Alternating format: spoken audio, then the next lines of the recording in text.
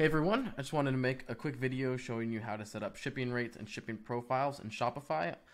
So to start, go ahead and head down to the bottom left hand corner and go to settings, and then go to shipping and delivery on the left hand side menu. Now you'll see, if you haven't set up any profiles, you'll see something similar to what I have. You'll have the new profile button up here on the right, and you'll have a create new profile link here under custom shipping rates. So go ahead and click on new profile or the create new profile button and give your profile a name. So I'll call this US shipping. Go ahead and add any of the products that you want this shipping profile to be available on. So in this case, test physical product. I'm going to go ahead and add that.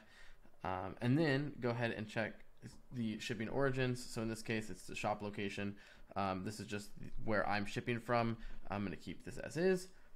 And then here's where we get to the interesting part. We have shipping zones and shipping rates within those zones. So each zone represents an area of the world. So you can choose a country, or in this case, the United States. You can select by state which ones you want. So since we're doing US shipping, let's go ahead and select all of the United States and press done. And then here you have no rates, but we have a zone. So I'm going to add another zone, and this is going to be all international and not include United States. I'm going to call this international zone, and we'll go ahead and save those two. So now we have no rates for either. So I'm going to go ahead and add a rate for the United States.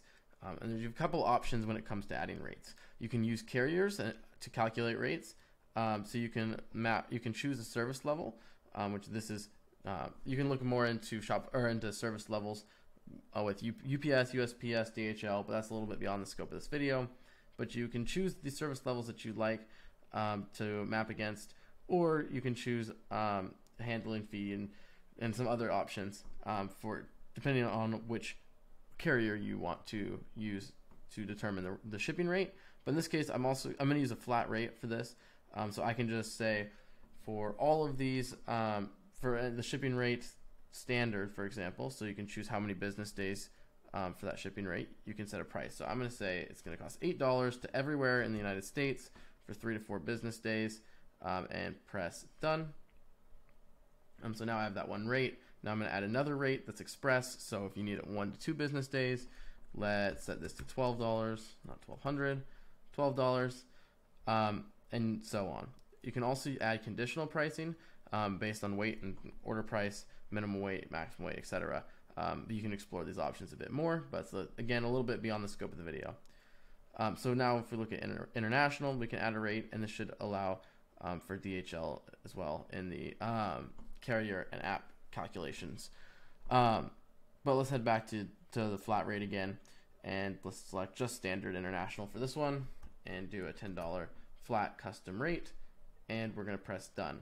So now if I go ahead and press save, depending on where the user is ordering from, where the customer is ordering from, if for example, if the United States, the 2 rates that we set for the United States will come up. It says US shipping, but this is really all shipping. So I'll go ahead and change that to all shipping. But if for the test physical product, if they're from the US, it'll show the US rates under the US zone here, these 2 rates for shipping, and if they're international, it'll show this rate. So I hope this video helped. I know it's a very brief overview. If you want some more information or more in-depth on any of this, I'm going to leave a comment down below. I can do a video on that. But I wanted to give a brief overview so that you can dive into it yourself and kind of get some more information exactly where you need to. So thanks for watching. I hope the video helped. Leave a like and subscribe, and I'll see you next time.